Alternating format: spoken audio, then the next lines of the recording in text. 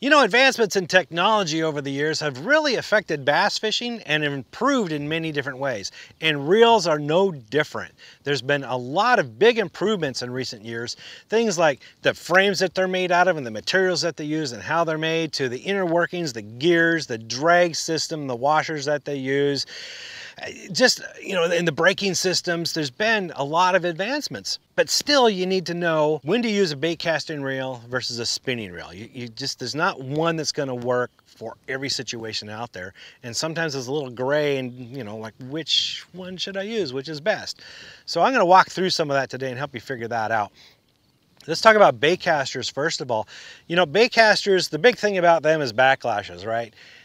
The newer ones out there now have really good systems for preventing backlash. They've got magnetic brakes and a variety of different braking systems down there with worked in combination can almost eliminate backlashes. They still does it. You can still backlash them, especially if you back off on all the brakes, but they're much improved now compared to the round reels we used to use way back when.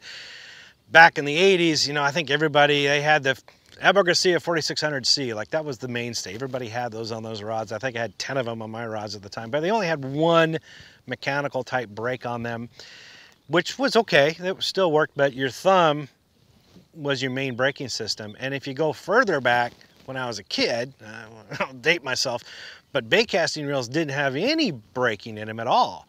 The only way you prevented backlashes was with this and practicing with your casting so you didn't overpower the reel. So you've got this. If you've never thrown a bait caster, you're just learning, you've got this. They've got the tools now built into these newer reels to be able to control them so you don't have any massive backlashes anymore. So that's a huge improvement. But even the shape of the bait casters is good now. You know, they're the low profile reels. They feel really good in the palm of your hand. It allows for easier control of both casting and when you're controlling the lure and controlling the fish, you know, as you're bringing them back to you. So the newer reels, definitely, even the cheaper reels out there, the less expensive ones, are head and tails better than a lot of the more expensive reels from 15 years ago. They've just advanced that well. So you don't have to buy the most expensive reel out there to get these benefits. For spinning reels, there's been a lot of advancements with those too. Now the thing about spinning reels that's real different with bait casters is that the spool is stationary and the line peels off in loops. And that is a significant advantage when you're throwing lighter lines and lighter lures. You don't have to worry about backlashing and you can throw them greater distances. So it does a better job of handling that. So they're more suitable for those finesse type situations. But also just the improvements again, just like the bait casting, the frames that they're made out of, they're lighter, they're more sensitive, the gears are better, the drag systems are superior. Spinning reels have a superior drag system than bait casters, hand down, because the discs themselves are larger, just by virtue of that. There's more surface area, so they're smoother. And you're gonna need that with lighter lines and lures with little hooks. You need a really smooth drag system that you can rely on. But they've even made other improvements. For example, the roller bearing. This is where the line goes through as it's being wound back on to the spinning reel. Years ago, you'd have to replace those every now and then. They'd wear out. The line would create a groove in that roller bearing. Well, today, the materials that they're making out of, like titanium, you know, they're impervious to that. So you don't have to worry about it anymore. Even the cheaper reels today have great roller bearings, have great gears. Again, you don't have to spend a whole bunch of money to get a quality spinning reel. The big difference here is the gear ratios. With spinning, the gear ratio is determined not only just by the gears like you have in bait casting, but also the size of the spool. You see that they come in a lot of different sizes. For bass fishing, the recommended size is a size 2000 or 2500. Some manufacturers will call them a size 20 or 25, it's the same thing. But the larger the spool will change the amount of how much line is brought in per turn of the reel handle, even if the gear ratio is the same, say, comparable on a bait casting. So keep that in mind. You're actually going to bring in the lure a bit faster with a larger size spool. The larger size spool too, it gets to an inflection point where when you're throwing these lighter lures, the larger spool, like a size 3000 or more, can actually become a hindrance. It actually has a lot of, for lack of a better word, friction that can inhibit distance for lighter lures. So that's why you want a smaller one. So kind of keep that in mind. Spinning reels are notorious for having line twist issues. Guys, I've been fishing spinning reels for decades, and I can't remember the last time I had a line twist issue. I really can't, I'm being honest. And that's because there's a lot more to it than how you spool the line on the reel, which a lot of people think that's the answer. If you spin it correctly, load it correctly onto the reel, your line twist issues are solved. That's one of 6 different things that can affect line twist. I've got a video that goes into full detail on how to prevent line twist, and if you follow those, you will never have line twist again, I promise. I'm not going to get into that here, but you can have tangle-free use. A lot of guys will not use spinning gear because of line twist. Well, follow those steps.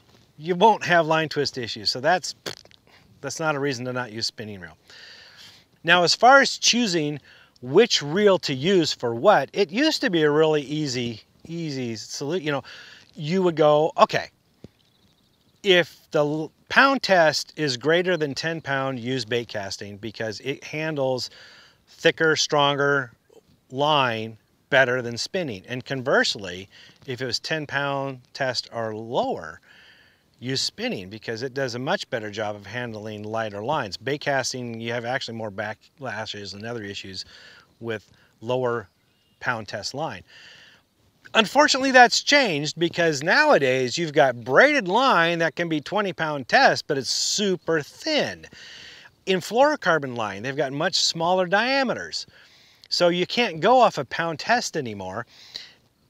What makes things even more difficult is some manufacturers measure the diameter in inches, whereas others it's in millimeters, so it's hard to compare the two. So as a general rule, you'll find on packaging, they will say comparable diameter, comparable line diameter. So it may be 25, 30 pound braid, but the line diameter might be 8 pound line diameter.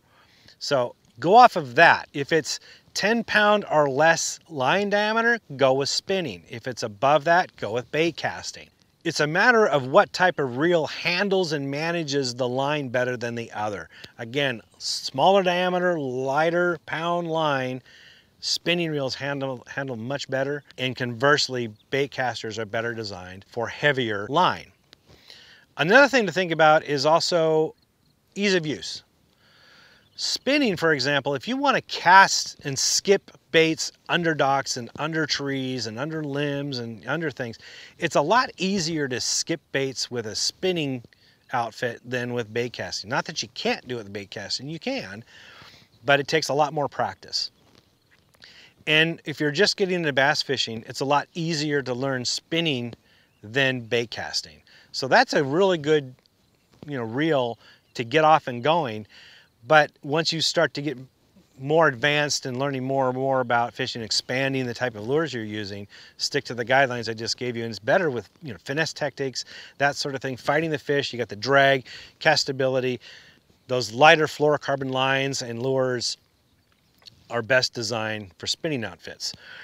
The thing about using both of them is practice makes perfect. And the cool thing about this is the one thing in bass fishing you can do when you're not on the water, and that is practice casting. If you live in an apartment or a condo or something and you don't have a backyard to practice in, go to a local park and you can practice. There's several different, not just overhand casts, but sidearm casts, underarm casts, pitching and flipping, things like this. Now, I used to practice pitching and flipping in my living room. I just set up targets and try to get up underneath a chair or something like that. But longer pitches are harder. Plus, the best way to practice pitching off and flipping, in my opinion, is get up on a bucket or stand up on a bench so you're elevated, so you get that. You can do this better. It's hard to do this in the living room without the tip of your rod touching the floor.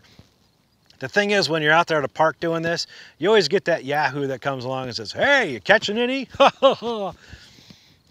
I lived in an apartment for a long amount of time, and I did a lot of practicing in parks, so I had my share of ridicule. But It really did improve my casting. And if you talk to any pro out there who's really good at, actually they're all really good at casting, not who's good, they're all like amazing at using these tools. They'll all tell you they spend a lot of time off the water practicing, and that's the key to mastering both bait casting and spinning. Both of them serve a purpose in your arsenal.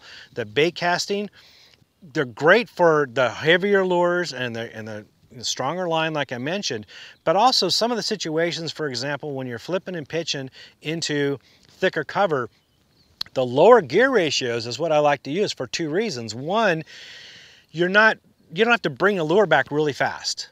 So a lower gear ratio or high gear ratio isn't necessary. However, a lower gear ratio has a lot of torque to it, and it acts like a winch. And when you're trying to horse a fish out of thick cover, that's what you need, a lot of power. So a lower gear ratio when you're flipping and pitching is ideal.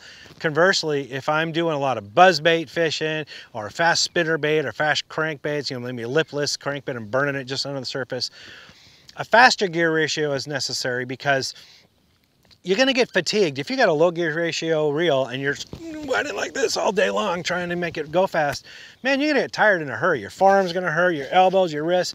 So a faster gear ratio makes life a lot easier. You just can whine like this and you can burn them right back real fast without all that fatigue. So gear ratio has a lot to do with the style and the lure and the technique that you're using. Match it accordingly. Slow moving baits when you're doing finesse fishing, really slow with your spinning gears. A lower ratio spinning gear is just fine. You don't need to burn back a finesse worm. So, and if you mismatch it, now you might be working a lure too fast. If you've got a fast gear ratio and you need to move it really slow, it's really easy to overwork that bait if you've got too high of a gear ratio. So keep that in mind when you're determining between the two. The key thing is you have to use both. You have to have, the best bass anglers in the world are very skilled at using both bait casting and spinning. If you only use one or the other because for some reason you don't like the other, you really are limiting yourself. It's not that you cannot cast all baits with one, but you can do a better job, better presentation, better control, especially in the wind and other adverse conditions, using the correct tools for the presentations that you're trying to do. You'll actually be a better angler if you master both type of reels, I promise you.